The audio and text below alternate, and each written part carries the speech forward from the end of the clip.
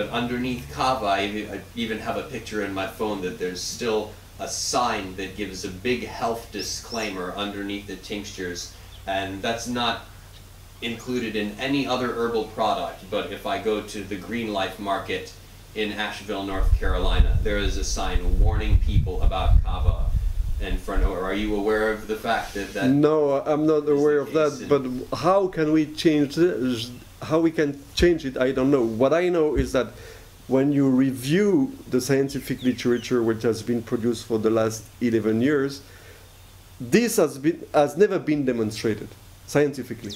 So basically, it's just the result of a big noise that has been going around, snowballing on the internet, but it's not scientifically demonstrated. It's not scientifically true. Why I'm saying that? Because in Germany they told us that Kava was hepatotoxic, but when Matthias Schmitz and others started to narrow down the so-called cases and find out what really happened, first of all, we found that only one type of extract was involved, WS1490 from Schwabe.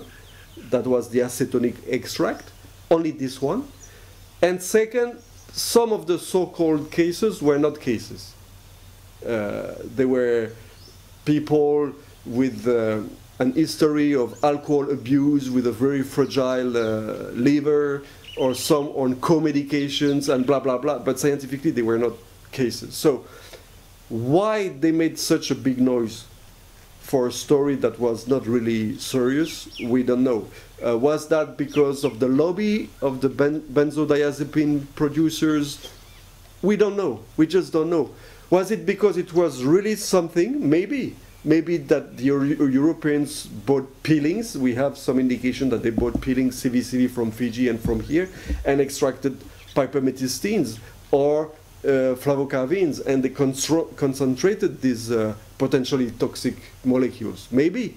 So if this is what happened, it was the responsibility was on their side because they had no quality control.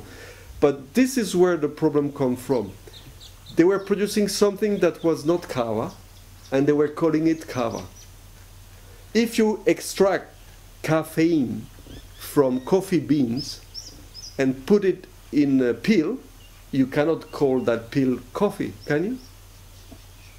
If you extract anthocyanins from dry resins and you fill up pills with them, you cannot call that wine. Okay? So Kava, by law, there is an official definition for Kava, is the traditional beverage prepared by extraction, water extraction of the underground organs of the plant pipermethystin. This is what Kava is. End of the story. And nothing else. So they made a big noise about Kava, but they were completely wrong. They don't know what they are talking about. The problem never came from Kava. The problem came from another product produced differently out of something which was raw material with no control. So maybe they extracted toxic compounds from roots of other species mixed into the bags because some greedy persons were trying to sell biomass. At that time in Europe they had no quality control, so they have spoiled the name of Kava. The name is, the reputation of the product is damaged.